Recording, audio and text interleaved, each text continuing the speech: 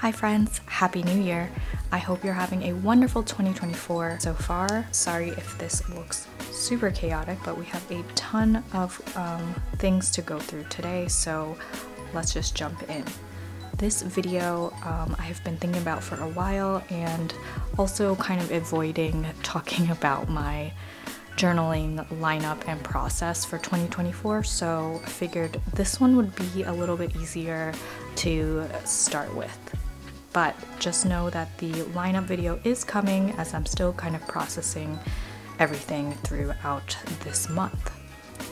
So I've really been enjoying videos that I've seen on YouTube about the best and the worst stationery purchases from 2023. And I thought this was a really fun way to kind of reflect on the things that I've purchased and consumed and have actually been using or not using. I wouldn't consider them the worst purchases, but maybe some that I've regretted purchasing. So let's get into it. So starting off with planners and journals. If you've been watching my videos and following me on Instagram, you'll know that my favorite planner and journal of 2023 was the Sterling Ink Common Planner in the B6 size. I wanted to test out the format and see if I liked the all-in-one kind of like layout, meaning having a journal and a planner in one. What I found out is that I love a Sterling Ink Common Planner layout in terms of the weeklies and then the grid pages in the back. This size also has become my favorite size for journaling, so that was a wonderful experience. I did realize that I still do prefer to keep my journals separate from my planners. So I think for 2024, I will definitely continue with a Sterling Ink notebook and the B6 size, but I would like to kind of experiment with other planners, possibly in the B6 size or smaller. I just don't need them all in one book. I did love this for the time being, but it did stay at home. It's not one that I would carry around with me. So if you want to learn more about my experience with this, you can watch a previous video that I did specifically on this. Previously, I was planning in a Hobonichi weeks, and it was my second year of using Hobonichi weeks, and I like the format. I liked the size. I just really, I didn't keep up with it, and I think there were a lot of factors in that. One factor of me just like kind of giving up on my Hobonichi weeks is that I kind of just didn't need all the extra space and the extra like pages in the front and in the back. I just never really even used them up, and so for me it just felt very wasteful and just not something I could fully utilize, and that bothered me. So what I really appreciate about the Sterling Ink kind of layout and perspective is that there aren't really any pages for me to waste. I don't really use the goal setting and tracking pages in the front, but I have seen other videos that have given great ideas of ways to use it if you don't use the goal tracking. So I think for next time I would definitely do that. But all that to say, there's not even that much of it in the beginning, which I appreciate. And then it just goes into the blank pages in the back, which I used for journaling, and I loved. I really like the grid size and the paper. The grid size is pretty comparable, or if not comparable, to the size of the Hobonichi planners. And I do like the more faint grid appearance in the sterling ink compared to the Hobonichi. And this is the Tomo River S, the newer version of the paper. And I actually really like it. It's still very thin and it's smooth and it works really well with fountain pen ink.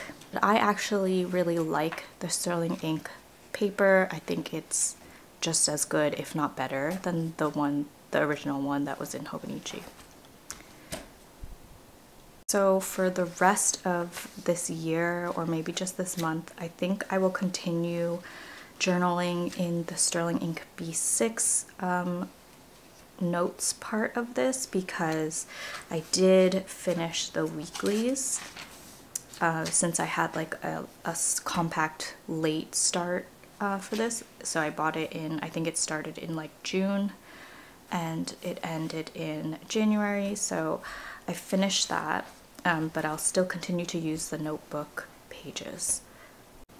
And then for the journal that was my least favorite purchase of 2023, I have been using the Hobonichi A6 size for memory keeping since around 2022, and it was the size and the notebook that got me back into daily journaling and scrapbooking. Specifically with the birth of my son, it really helped me kind of capture all those different milestones and family memories. So for that, I always loved the Hobonichi A6 size and the Techo planners. And then in the beginning of 2023, I purchased an A6 Avec for the first time, and to use as my memory keeping for my son and my family. And while I did it every single day in 2022, in the beginning of 2023, the second book, I just really fell behind. Like, there are huge chunks of time where I did not fill out anything, and it really caused me a lot of anxiety, and I just felt like not great about it. So towards the end of this book, I started back journaling memories of significant days, so like Christmas or birthdays, things like that, events that we went to, but most of them I didn't even like write anything in yet. So I'm very behind, and what I realized going forward is I'm going to still stay in an A6 because I think the size is great for everyday short form memory keeping, especially with printing out small photos and decorating pages. But I think also, again, the Hobonichi has all these pages that I do not use for memory keeping in the back, but also since this is a planner, like I don't use monthly pages, I don't use this year-long tracker in the front.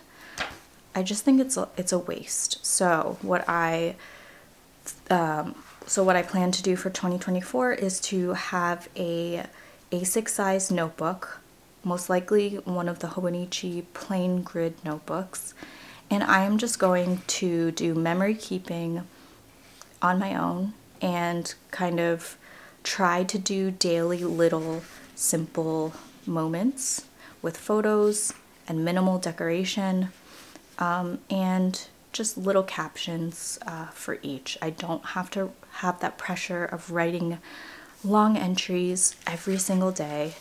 I'm gonna try that and see how that works. I think since I've been keeping up daily with memory keeping in my 5-year Hobonichi, that was putting a lot more like pressure and stress of then rewriting it with pictures in this memory keeper journal. So that was also contributing to the anxiety and the stress of it all. So it was not becoming fun and enjoyable. So that's what I've realized moving forward, and I'm hoping that that will be a bit more of an improvement for 2024. Next up is my favorite fountain pen purchase of 2023, and this one is probably no surprise to many of you, but it is something that I purchased towards the end of 2023, and it is the TWSBI Creme in rose gold. And this one was a really popular pen on social media, and I was very excited because I love TWSBI Ecos. They're so reliable, they're affordable, and the quality is just really great for the amount that you're paying, and just everything about them. They're really good fountain pen. I was a little nervous about purchasing this, but I'm really glad that I did because I've had a TWSBI, I think it's the Diamond Mini in rose gold, and the rose gold nib on that one was horrible. I don't know if maybe I got a lemon because the nib was like super scratchy. I really hated everything about it, and I figured it was probably the nib because every other TWSBI I had is so nice and smooth and just a lovely pen. But thankfully this one writes just as well as all my other TWSBI pens, and it's just beautiful. The rose gold nib, the off-white cream color pairing with the rose gold is just gorgeous. So I'm really glad I got this and have been using this pen almost daily now. It's become one of my favorites. It's just great, it's smooth, it has a very large ink capacity, and for the price you can't beat it. It is such a beautiful and well-made pen. And for my least favorite pen purchase of 2023, it's a little disappointing because I do love the design and the look and feel of this pen, and this was a pen that I was really excited about owning. This is the Esterbrook Estie Botanical Garden. If you watched my DC Pen Show vlog, you'll know the story behind my purchasing this at the show. I also got a custom nib grind on it, and I got the medium size nib and was able to get a custom grind at the pen show, and got a custom scribe, which is like a modified architect nib almost. And I think at the time I was, you know, of course I tested it and everything, it seemed great, but I think that it's just not my style of nib maybe, or I was not really too knowledgeable about it. So now it's just not my favorite type of nib to write with. It feels super scratchy and there's a lot of feedback. Like, I like to write with a nib that has feedback, but this just seems like a lot and it's just too scratchy for me, and I don't know, maybe I have to try a different ink with this. I just have not been reaching for it as much as other pens, and it's a shame because I love this pen so much. The look and feel of it, it's just so beautiful, but I don't know. I think I just have to try a couple more inks with this pen. Maybe it's the inks that I've been trying, but I don't know. I really want to love this, but it's just not my favorite. And now for the best stickers that I purchased. Usually I'm not a big sticker purchaser. I prefer PT tapes and washi tape, but I really enjoyed using the Sterling Ink washi stickers. She has, I think it's more like the vinyl ones as well, but the washi sticker sheets are my favorite. Catherine, the owner of Sterling Ink, she like hand illustrates and paints all of these monthly collections, and they are just so gorgeous and detailed, and the quality really is worth the price, I think. So I purchased a lot of these over the months and was kind of like stockpiling them, but then really just enjoy using them in my sterling ink common planner. They just look so beautiful and they blend really naturally into the paper that I just love it. And it's just such a beautiful aesthetic that she has with these stickers. I highly recommend. I think I prefer the ones without the like gilded details, but those are super nice as well. I only have a few of those ones, and then I have a bunch of other ones that I've used in my folders and things like that, but these are some newer ones that I recently purchased during one of her sales.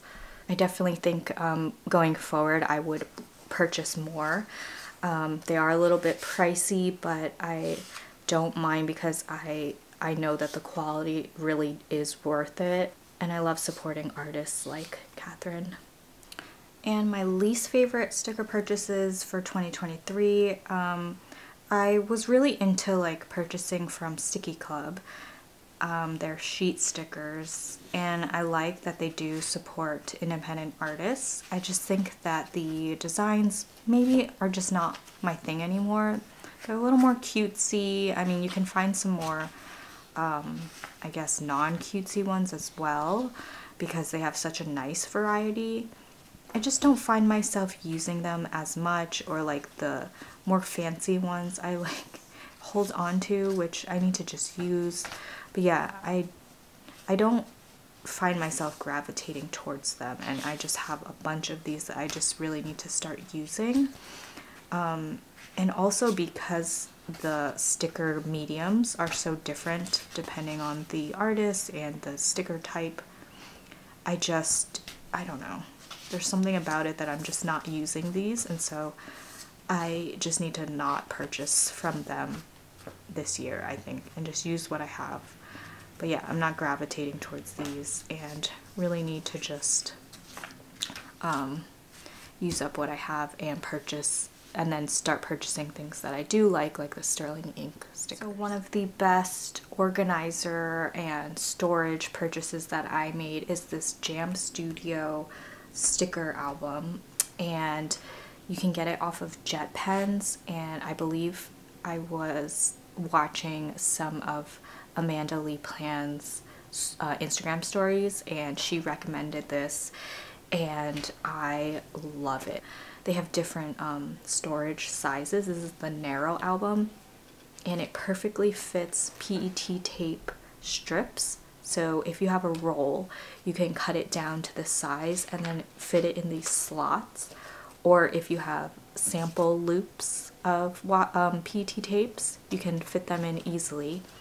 And it's just a lovely way to more easily and clearly organize PET tapes, which I love, and it just encourages me to use up more of my PET tapes more often because they're all here in one place, and I can kind of just see everything and just grab it and cut it and use it, which I am more motivated to do if they're rather than if they're just sitting in like my baskets or my, you know, containers in rolls that I have to unroll, look through, cut out. I don't know, it just takes so much more effort and time, and I love this. It's really convenient even to travel with as well, or, you know, take places if you're cafe journaling or going out with friends to journal. It's so nice, and you get so many pages. And then in the back there's also a large zipper envelope to keep, I keep my sticker sheets in here and maybe some paper ephemera. And then there's pockets in the back and front covers where you can keep larger sheets or ephemera as well. So I highly recommend this as well. Thank you, Amanda, for suggesting this because it's really awesome. I love keeping it on my desk as well. About an A5 size, but I keep it on my desk, and I plan to add in all the other washi tape rolls that I have, just cutting up strips and including this in the book. And my least favorite purchase for a storage slash organizer accessory is this Absent Studio Tofu. It's like a mini keychain binder that you can store washi tape and stickers and kind of have like a little notebook as well. They have paper that you could maybe do swatches. I thought this would be really handy to take along with me, to kind of have some washi and stickers on hand. I just have not used it that much, and I don't really think it's that functional because it's kind of small, and so it's like really hard to fit even a lot of washi on this, especially as a binder. I don't know. It's cute, it's unique. I just don't really find myself using it that much and kind of think it was a little bit of a silly purchase. My favorite washi tape purchase of 2023 were absolutely these Abbey washi tapes that she finally released in the US. I purchased them from Stationery, and I know they sold out pretty quickly, but I purchased 3 of the designs. I believe this is the Autumn, Academia, and the Ephemera designs. And they're a little bit pricier than your average washi tape, but I think these were like $10 each, which is really pricey for washi tape. But of course, I love everything that Abbey creates, and very inspiring in the journaling and stationery world. So I saw them and I knew I had to get them, and I'll be honest, I use these a lot in my journaling spreads. The designs are so beautiful and useful. I just think they're worth the higher price point. They're one of my more frequent washi tapes, and so I think that this was definitely a favorite in terms of washi tape that I've purchased this year. They're just very unique and beautiful, and really have Abbey's unique sense of design. I'm going to add in another best washi tape purchase, and this one is a little more unique because I feel like they're more than washi. They're almost like stickers as well, but this is the Nyret Volume 8 Series Planner 2 washi, I believe they were called, and it had like a more red strip and then the blue collection strip.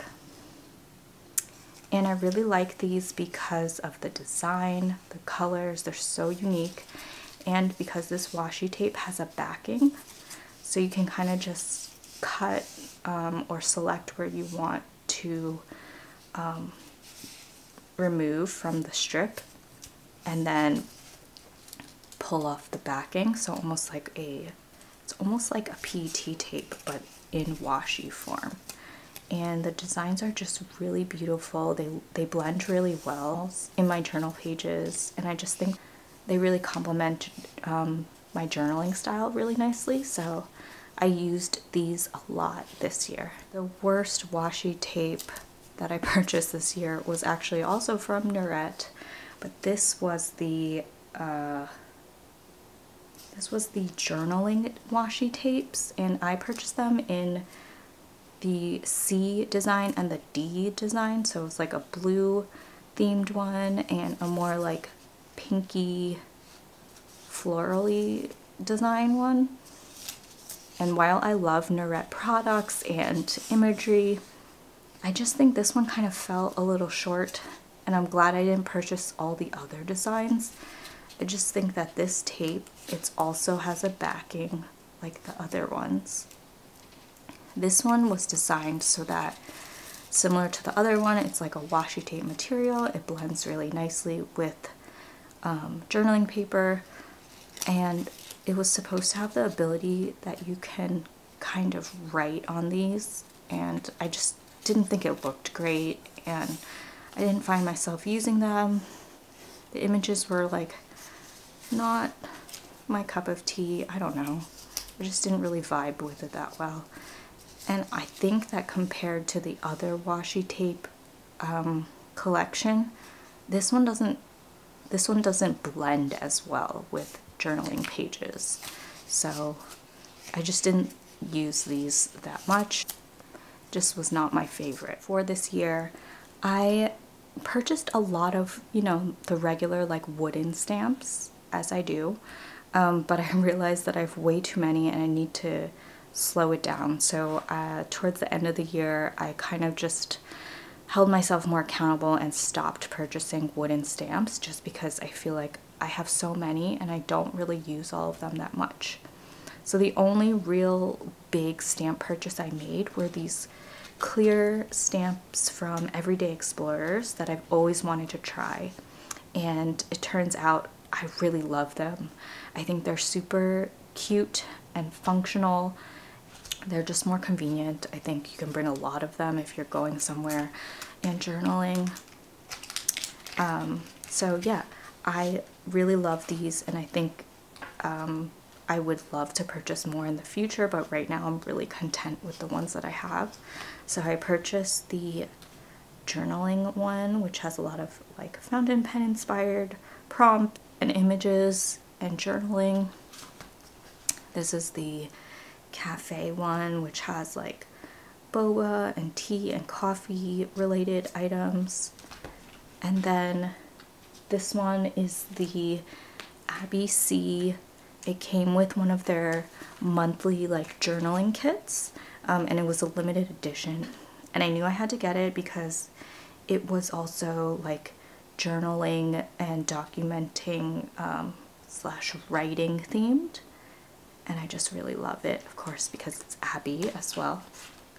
And finally, I also purchased this currently inked set, which I love for my swatch book and for stamping and kind of documenting my fountain pen inks. One stamp purchase that I did not love is this Midori habit tracker stamper, and this has the ink in it, so you kind of just stamp it. I thought I would try this as like a functional stamp so that I could track things and use either my tombos or my highlighters in the grid. I didn't use it that often.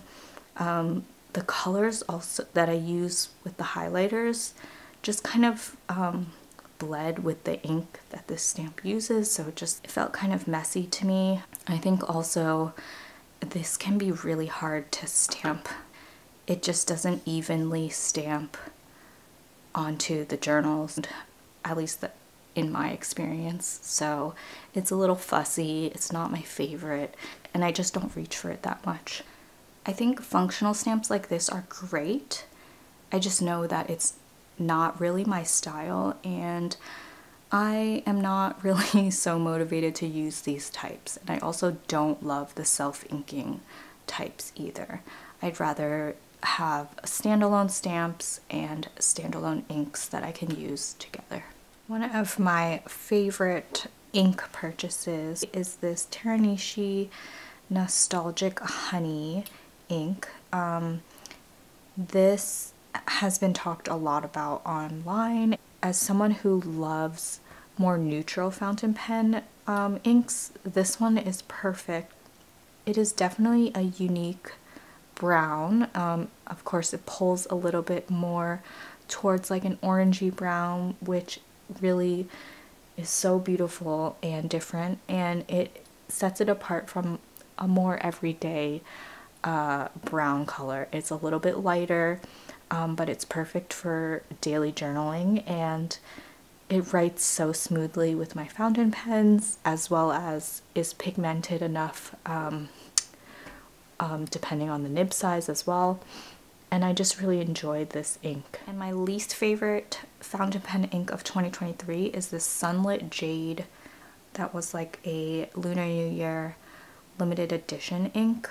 It is a shimmer ink, which I already knew I don't like shimmer, so I don't really understand why I purchased this. I think that I got super excited about a Goulet pens. They were having like an ink sale, and so I just impulsively purchased a couple full bottles of ink without, you know, ever testing them, and this was one of them. And while the bottle is gorgeous, I just don't love the shimmer aspect of this ink. It is a nice green color, which I love a good green ink. The shimmer is just not for me. It's really sparkly and it gets everywhere. And I also realized I don't like Ferris wheel press ink formulations. Many of them are not pigmented, they're very light, they can be very dry depending on the fountain pen that you use, and yeah, I just don't think I'll be purchasing much Ferris wheel press inks any longer. This one was very disappointing, and as you can see, I have like a full bottle still.